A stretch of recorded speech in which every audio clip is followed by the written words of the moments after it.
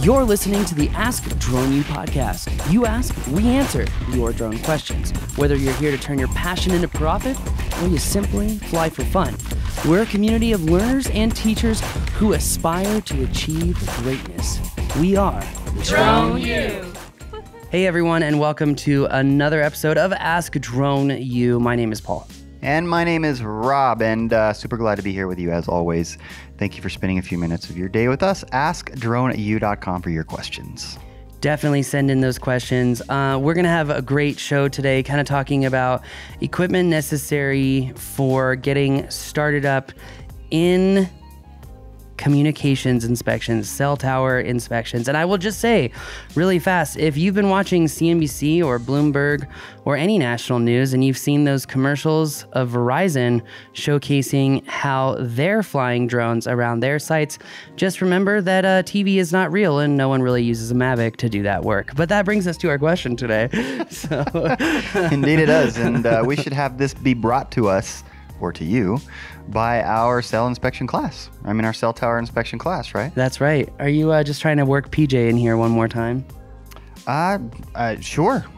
I feel like that's one class that I want to do an update on at the end of this year because there's so many communication tower aggregators or data aggregators now that class was all about how to do it. It doesn't matter the service that you're using, etc. But now it's gotten so much more specific. And that's one class. What do you mean by specific? I mean that, like, for example, we've gone from cell phone tower mapping and inspections to cell phone tower data aggregation and real estate. Gotcha. Okay, so like they have a database or a database, however you potato data of all of their towers. Yeah. Okay. Yeah. So well, hold on. No, don't stop there, Rob. I mean, look. I mean, yes, you're totally right that there is a database of cell towers, right? There's a database of these communications products. Why is that important? Well, we don't really have an accurate map of how many 500 watt antennas are over how many towers in Albuquerque, right? The reason I stopped is because the minutia gets deep really fast. Well, that's every drone job in the industry. Perhaps. But that's why I just went and left it at that. I know, but I like talking about the details. So no, anyway. I know, and that's great. So No, I know. But anyway, it does actually bring up a good point of, as I think about it, every time I go into a cell phone store, which is very rare, by the way, it makes me think of those coverage maps, right? And those coverage maps are really just like well, we kind of think this area is covered, so we're going to shade it in. Yeah. Yeah, how do you define covered is the question. I think they should actually do an advertisement. Some cell tower company, probably T-Mobile, should do an advertisement that says, we just want to showcase how spread out our 5G is. And then like a 5-year-old girl just like pulls up like a drawing of the United States and like covers it in like 5G here. And I would just end the commercial all like that. Scribbled outside the lines or whatever. I was trying to cover for Cuba. That could actually be a funny commercial. I'm just saying. Anyway, let's get into today's show. It's actually a very good question brought to you by the Drone U members. If you're a member, thank you very much for supporting everyone and our mission here at Drone U, because ultimately we are here to help you. That said, if you want to help us a little bit more, leave us a review on iTunes, Spotify, or wherever you download the show. Hello, my name's John. I live in Oregon. I just purchased a Mavic 2 Pro to start my drone business, primarily in the wireless telecommunications industry. I do site visits on a routine basis, and typically the customer's information is not very good on tower loading or on site layout. I plan to use the drone for tower mapping initially, but I would also like to be able to do a site map, not a survey grade, but just be able to map a site from the air and pinpoint the corners of the buildings to the tower location, the generator set, those type of things. I'm wondering if I can do that without a large investment in RTK equipment by using ground control points? That's my question. Thank you. Thanks, John. Astronew.com for your question. Appreciate John taking the time and effort to send his in. I don't know that there's sometimes we just have to say no, right? Yeah, before we go into the if this, then that kind of algorithmic fashion of explaining things, I think the answer is no. Well, and also it's very difficult for us to know what a lot of money is to somebody. And so we're going to make some assumptions, right? Yes. We're going to make some assumptions. But anyways, it is doable. It is. doable. Yeah, I'm over here laughing because I just kind of think of back in high school and college when I watched South Park and just kind of remember the whole, when 2008 came around. And we're going to put your money over here. We're going to put it over here. We're going to put it over here, and it's gone. It just is kind of like, it's, if that, this, and no. The answer is no. Yeah, all right, so that's funny. I was never a South Park fan, but that's funny. Neither really was I, but that particular show just stuck out like a sore thumb. Rob's right. The answer is really no.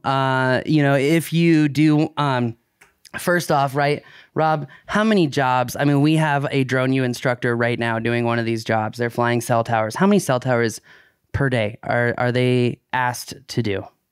Well, we're just talking pre-show minimum 5, probably? 5, yeah. Minimum? 5 towers per day. The good news is that John said he's already doing site visits. So he's got a nice built-in funnel. So that being the case, maybe a lot of money is more than, say, the average person because you've already got some built-in revenue, I presume, right? Mm-hmm. And you're going to probably have to invest in your business in this very specific way. Yeah. If you want to keep going down the road that you're talking about. 100%. That brings up a lot of really good points, Rob. Because if he's already got the funnel, why not just buy the Phantom? Why not get an affordable means of GPS, right? There are really 2 types of affordable means of GPS, right? We've got the arrow point system. It just can't get easier than that. You push and you do it, okay? And then we've got the Reach RS2, great system. But, when we talk about 5 jobs per day, it's a perfect example of why you don't want to, follow the Verizon commercials on how to be a drone pilot, because it's not going to be physically possible for you to map 5 sites with a Mavic 2 Pro. Why? Linear rolling shutter, right? We have to fly slower, at least half slower, if not in safe mode.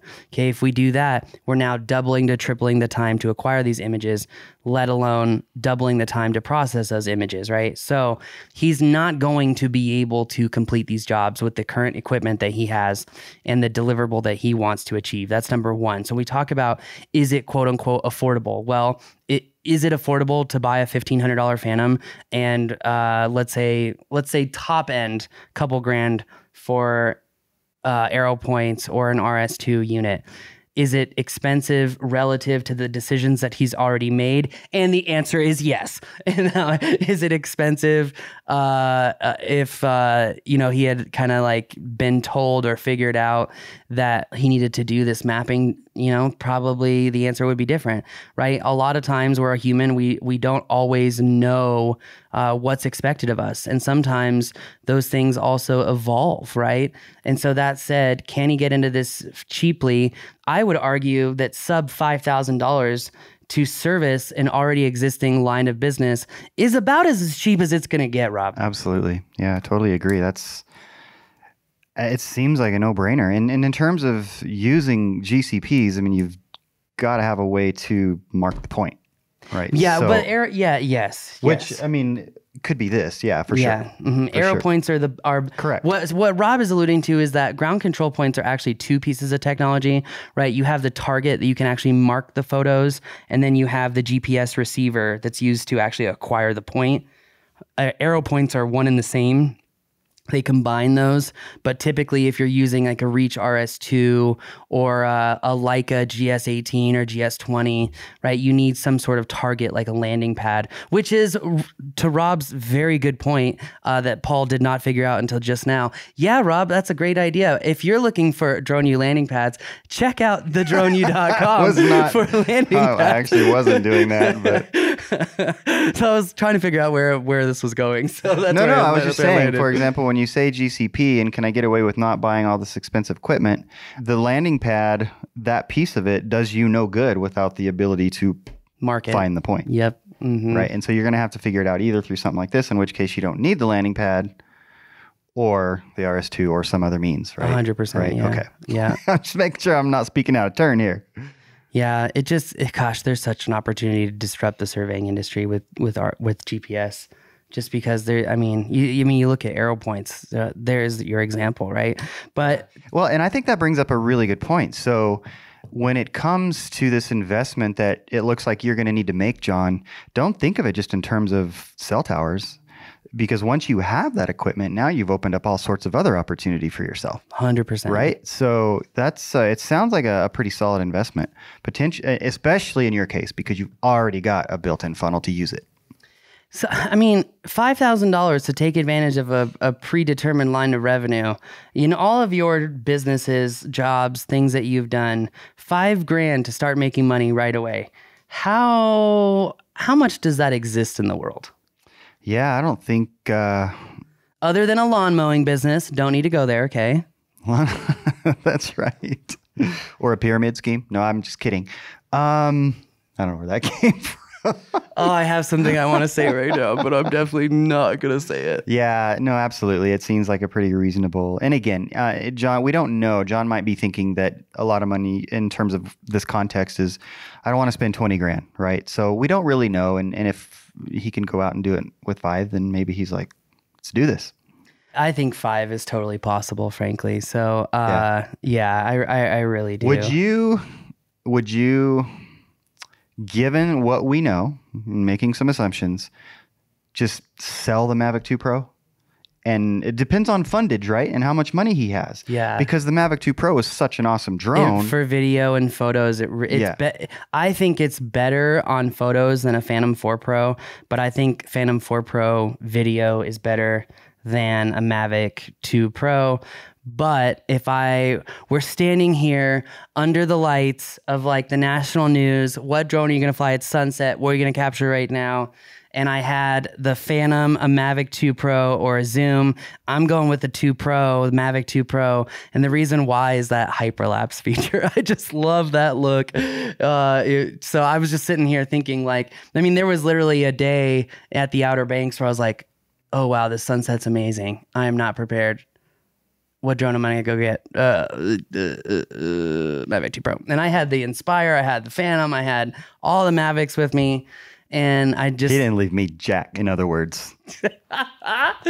Anyway, long story short is, if it were me and I had disposable income, I would keep that drone. Absolutely. I'm making the presumption that disposable income is not there, and he needs to get to the starting point of taking off, so to speak, in this business. I wonder how old his Mavic is, because I've been hearing some really awesome stories of DJI's customer service recently, where people were 90 days out from, or sub 90 days out from buying a drone, and they replaced it for him or gave him a different one.